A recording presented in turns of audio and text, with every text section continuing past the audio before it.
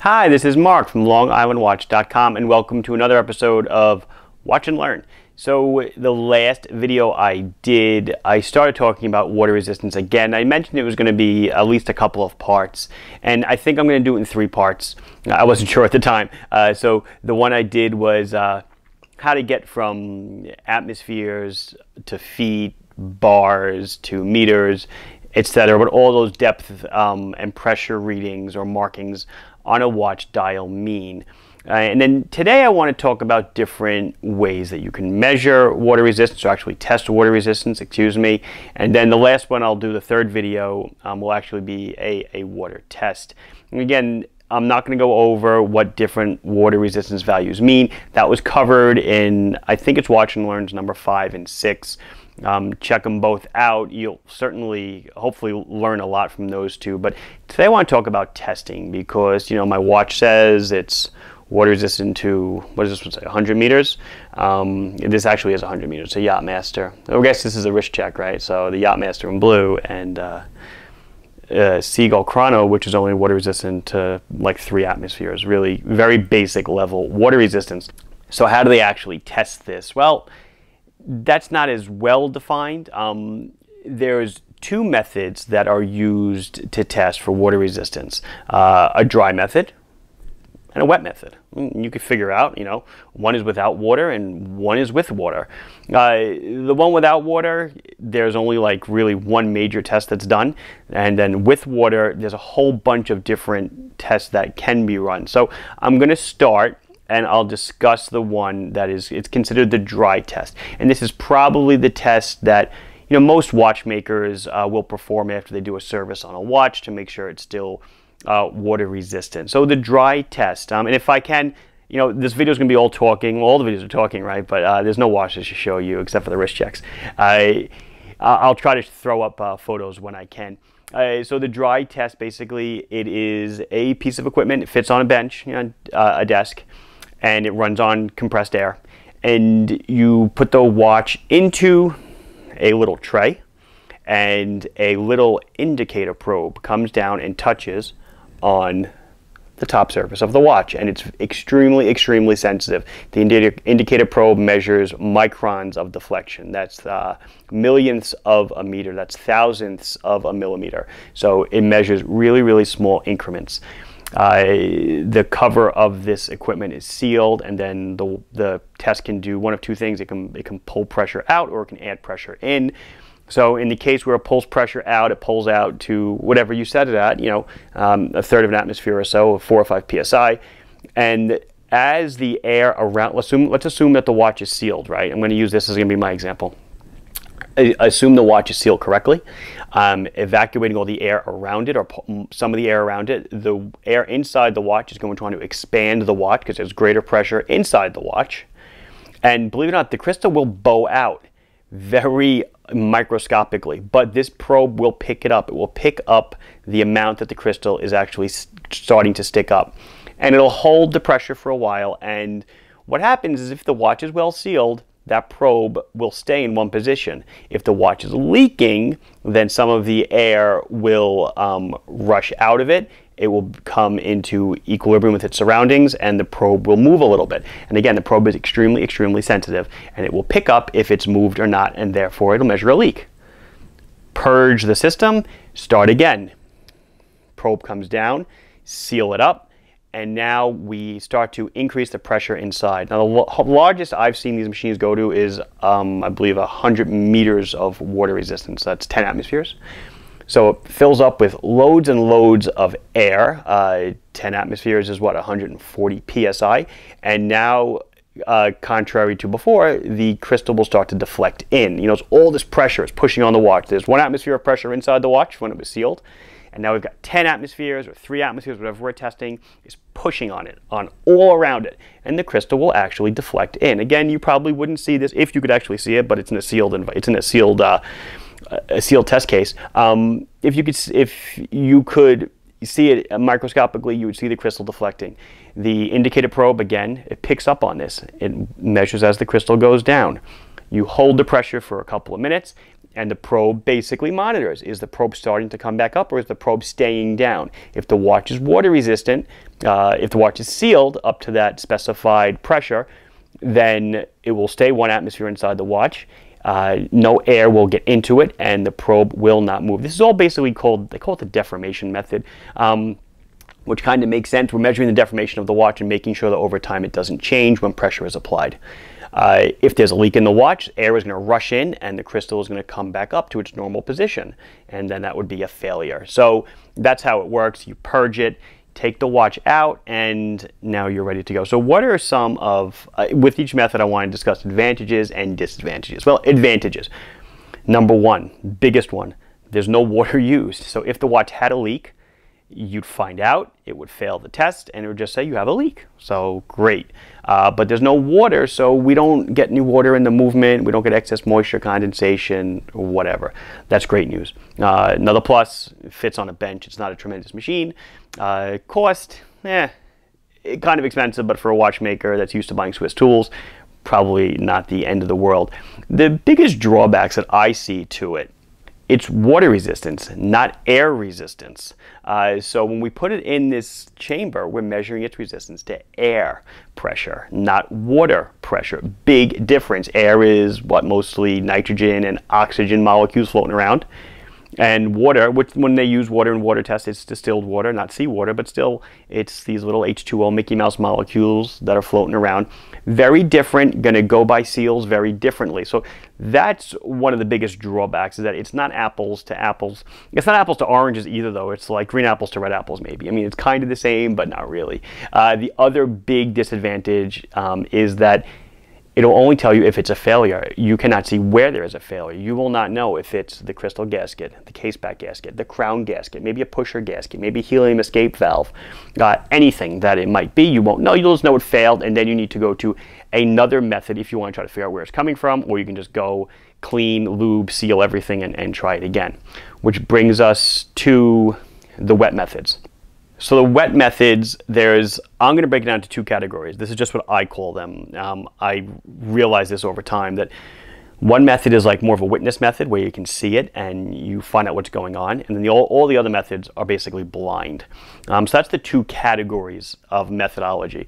So the one I'm actually going to demonstrate, I think next Watch and Learn, or whenever I get around to it, is going to be the witness method. So that is, you have a canister. It's filled with distilled water. Again, we're not using seawater. They use seawater for many reasons. It corrodes the equipment. It obviously can corrode the watch. So distilled water is allowed to be used, even though it's not a fair and accurate representation of what the watch sees in actual use. It's still water. We're going to let that one slide. So we have a vessel filled half with distilled water, and by some means, either by a lever or a knob or air pressure, whatever, we pressurize the inside of this vessel to 3 atmospheres, or whatever the pressure is going to be. Usually they don't go much over 3 atmospheres. The watch is already in there. I'm sorry, I didn't mention that. The watch is already inside, right? And we pressurize it. The watch is suspended above the water. It's in the pressurized air. So now there's 3 atmospheres of pressure in the air, 3 atmospheres of pressure in the water. We wait 3 minutes. We're going to let everything come into equilibrium. If there was a hole in a gasket or a seal or something, we're letting the air permeate into the watch so that everything is in equilibrium, if it can be. We are then submerging the watch case, I should say, and we are instantaneously releasing the pressure. So what happens now? So let's say the watch was fully sealed. So the watch is at 1 atmosphere on the inside. The vessel is at 3 atmospheres. You put it in water. You release the pressure. The watch is still at 1 atmosphere. The vessel is at 1 atmosphere. The vessel instantaneously goes to 1 atmosphere. Nothing happens. No air bubbles, no nothing. You take it out. Happy days. You've passed the water pressure test. Let's say now it was a failure. So as you were pumping up the chamber full of air, air was going into the watch. So now the watch is at 3 atmospheres. The vessel is also contained in the same 3 atmospheres of pressure. You dunk it in the water. You release the pressure. What happens? Immediately, the vessel comes to equilibrium with its surrounding, goes to 1 atmosphere really fast. Now the watch has 3 atmospheres of air in it, higher pressure than the outside. So what's going to happen? The air is going to want to leave the watch. Now, because it's probably in the form of a small flaw or defect, somewhere in a crystal, in a gasket, or somewhere else, the air is going to come out slowly, and you will notice this as a trail of bubbles that go up. And I'm hoping I can demonstrate this in the next video. So that's immediately a sign that there's a leak. The bubbles come out. We can look at it. We know where the leak is. This is the witness test now. We've now seen where the leak is. We quickly get the watch out of there, and then we can continue with our inspection. We can take it apart. We can see where the leak is. We do have to dry the watch out if the movement hands and dial were in it.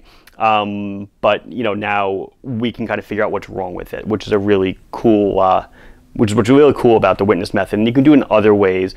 I've seen it in ways where they submerge the watch and then they vacuum out the air with a vacuum machine. Whatever the case may be, it's all doing the same thing. It's lowering the pressure around the watch to get the case to kind of give up the ghost, tell us where the leak is, if there is a leak, right?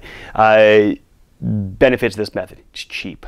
The equipment, even the highest quality Swiss equipment, it's like $700 or $800 at retail. So, you know, even the hobbyist can get one of these off of Amazon for a couple $100. Yeah, it's not gonna be the same quality, but you know, it's inexpensive. Certainly it fits on a bench, doesn't require electricity, nothing, easy to use, cool equipment. What's bad about it? Well, if you think about it, you're going backwards with water resistance. When you dive down 100 meters, 200 meters, whatever it may be, water is trying to get in. What you're doing with this test is you're trying to force air out. Again, not apples to apples. It's close. It's not apples and oranges again, but it's still not the same exact thing. You're letting air out of the case. So it's an egress, not an ingress. And it's air, it's not water. The water is used merely as a witness for like finding a hole in a tire. It's the only reason water is there. We're not using water because we're trying to force water into the case. That already happened when it was above and we were pressurizing the entire chamber. So that's the witness test, pluses and minuses. Again, the biggest plus there is that you can see where your problem is. Which brings us really to the last one. The last one now, this is reserved pretty much for manufacturers. This is what I call the blind test. I've never seen it referred to as the blind test, but it's pretty much what it is, and it is exactly what you want it to be. You know, it's what you imagine when you think of a wristwatch testing. You know, if you wanted to take a test a watch, you would take it and throw it in an ocean 200 meters and see if it lives. Well, it's kind of what they do. So the equipment is very expensive, but it can hold one watch or it can hold dozens of watches or cases. Usually the bracelets aren't attached for this, right? That just takes up room. So we put it in distilled water. Oh wait, I gotta back up a second. So now, because we're gonna try to force water into the watch, generally they take out the movement, the dial, the hands, the whole assembly comes out, they reseal the watch. So it's an empty case, because if you have a failure at this level and the case fills with water, and let's say you're Rolex, you're throwing out how much money on the inside of the watch if you have a failure. Now, maybe their failure rate's so low they don't worry about it. Again, I'm not a manufacturer, I don't know, but generally this test is done on empty watch cases, which will lead me to the negative when I get to the end, or the drawback, if you will. So they take all these cases, sealed up, whether it's one or whether it's dozens, okay? Put it in water, and now they test it to, if it's dive watch, the ISO standards. They go 25% over the rated pressure, so if it's 200 meters, they pressurize it to 250 meters, hold it for whatever they're supposed to hold it for. I mean, it's 2 hours, whatever. Bring it back down, purge the pressure, remove them. So now what do you do? How the hell do you know if there's water in these things? Well, they're pretty smart. They put them on a heated plate. It's heated to around 50 degrees centigrade, which is a little over 100 degrees Fahrenheit. They let them get nice and toasty. It takes like 10 or 20 minutes. And then they can do one of two things. They can take take it off the plate. They can take room temperature water and drop it on the surface, 20, 25 degrees centigrade or 70 degrees Fahrenheit, and wait a few seconds, wipe the water away, and if there's water in the case, it will condense on the underside of the crystal just from that little temperature change, kind of like eyeglasses coming into an air-conditioned room on a hot, humid day, or you bringing an iced coffee outside, whatever. The change in temperature will cause whatever moisture is inside to instantaneously condense on the crystal, and you'll see it as a witness of condensation and water droplets. The other thing that some places do is actually have cooled plates. So after the hot, They take it and they put it on a cooled plate, which is the same thing. It's just cold, and it does the same thing. And then they check it, and they're looking for condensation under the crystal. Not to be confused with what I did in like Watch and Learn. Again, I always forget. I should look this up. Number 5 or 6. I took the ice cube and I put it on the SKX, and I showed you I can force condensation out of a completely, watertight watch. That is still true, but that's the kind of condensation that disappears within seconds because you're just drawing whatever moisture is in the watch naturally to the surface, and it just goes back into equilibrium, into its surroundings. Here we're looking for moisture that actually stays behind. So you've tested all your cases. If they failed, well, what the hell do you do? I guess you can go to the witness test and try to figure out where the problem area is. That's pretty much one of the only things you can do, or you can just try to make it pass again. You can change the crystal, change the seals, change the back, whatever the case may be. So let's get into the pluses and minuses real quick. The biggest plus is this is a direct test of what the watch will see in use, except for using distilled water versus the salinity of salt water. So it's really, really good. Biggest negative, it's expensive. It's really expensive. This equipment is tens of thousands of dollars if you want to get these huge setups. They're very specialized, not many companies that make stuff like this. Another drawback is, like I said, it's blind, so you won't know if you fail, where you fail. And then one drawback that I alluded to that it definitely is worth mentioning. So you tested a case. It was empty. There's no watch in it. Well, what do you have to do now to sell this thing? You have to open the case, put the movement back in, put the crown in, seal it back up. So you're not going to go run the test again, are you? I don't think so. I really don't know. So again, I'm not a manufacturer. I don't know. My guess is that, through processes and procedures, ISO 9000, DIN certifications, whatever, that their processes are proven, and if you just remove the back, put the watch in, and tighten it back down, you should be okay. Maybe they put it through another air check or an air test to make sure that, everything is still working out okay. But that's something I actually don't know the answer to, again, because I'm not a manufacturer. I would be curious to know if anybody has any thoughts on it. Maybe I don't know, put it down below if you know what happens after you test an empty case, because I'm pretty sure they don't test watches in this condition fully loaded, because, well, let's say in the case of a Seiko, I guess if you lost a couple Seikos here or there, you really wouldn't care. They are almost disposable at the manufacturing level, but a Rolex, not exactly disposable. I don't think you'd want to throw those out, or maybe they have a 0 defect rate and everything always works for them, so they test them fully loaded. I don't fully know the answer to that, but I want to bring it out there and just bring it up as a point that something is not exactly, again, apples and oranges in this case, because we're testing it empty, then we're opening it up, resealing it, and then declaring it to be water resistant. Anyway, I think that was it. Yeah, that was the last method, and I gave you the pluses and I gave you the minuses. So I think that about wraps it up. This has been Mark from LongIslandWatch.com with Watch and Learn, talking to you a little bit about water resistance. Again, we'll hopefully do a demonstration in the next video. Please like this video if you enjoyed it. Please subscribe to the channel if you have not done so. If you have any questions or comments, put them down below. Actually, I hope to see questions and comments down below, and I'll be sure to address them and read them as soon as I can. Thank you for watching. Bye-bye.